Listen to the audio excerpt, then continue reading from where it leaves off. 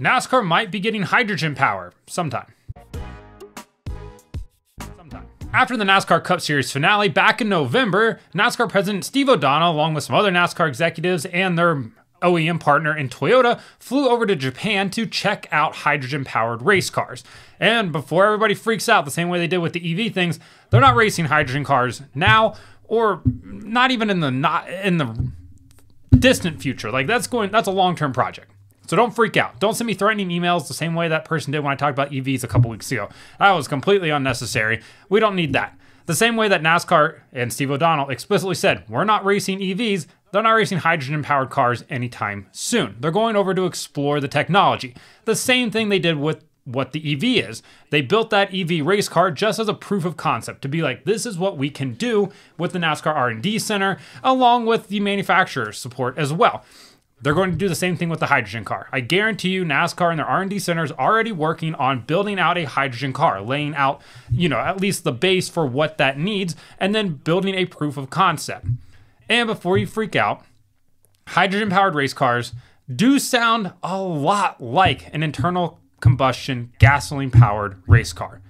I know everybody is freaking out about that. It's the sound. You're going to get rid of the sound. That's why we don't want EVs. We don't want to go listen to RC cars. Completely understand that. I don't want to listen to that either. That's why Formula E does nothing for pretty much all of us. Is the racing good? Yeah, sometimes. But the sound, the ambiance, everything that goes into it just isn't there. With hydrogen-powered cars, you're going to get nearly the same sound.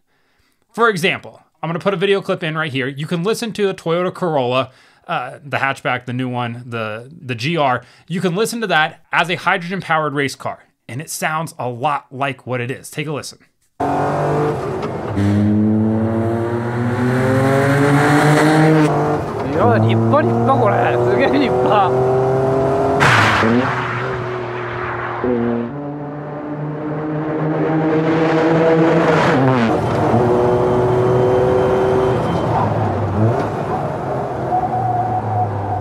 So yeah, it sounds a lot like what a race car should sound like. And if you've ever raced on iRacing, as soon as that clip came up, you immediately knew what track it was at. One of the OGs, absolutely love it.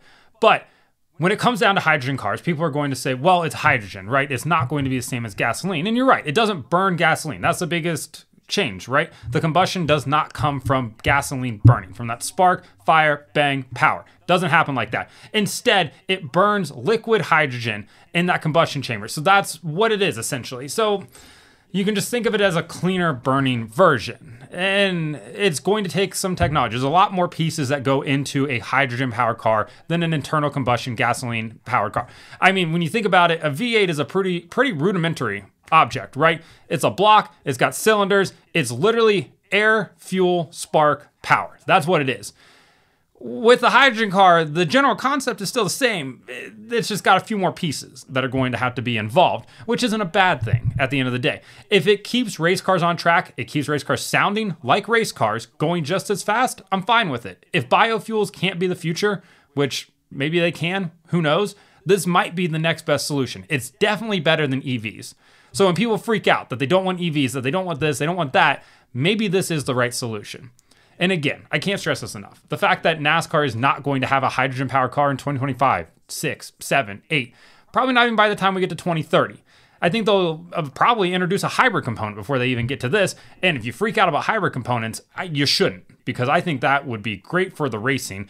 And if you have them pull off pit road out of the pit box on electric power, and then as soon as they get out into the pit lane, flips over to internal combustion, and you get that gigantic roar on 40 cars after a pit stop, yeah, give it to me right now. I want that every single time. So people will continue to freak out about hydrogen-powered race cars, and they absolutely shouldn't. I don't think they should at all. Some hardo's going to say that it sounds terrible. I get it. They're not going to like it. He probably hates McDonald's French fries too, if we're being completely honest. You can't please everybody, but I think this could be a decent solution down the road if, like I said, biofuels don't work out, and if they want to get away from gasoline-powered race cars. It just kind of is the way things are moving. So if hydrogen's the answer, might as well go over and do some research.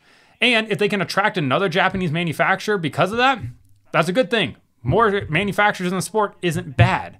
They're not getting any right now with an internal combustion gasoline-powered engine. Maybe we'll look at it down the road. Who knows? But the fact that NASCAR even took the trip over is interesting, and maybe we'll see a proof of concept sometime down the road. Eventually, we will see the NASCAR EV make its public debut on track for us. We'll have to wait and see on that. They said they'll likely run at another event sometime later this year.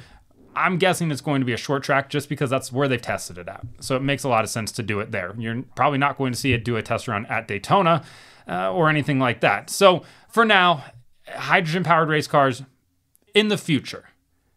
So we'll see what happens. Let me know in the comments. Are you happy about this? Please don't send me any threatening emails. Once again, like and subscribe to the channel. Follow me on TikTok @BreakHard, Instagram and Twitter @BreakHardBlog.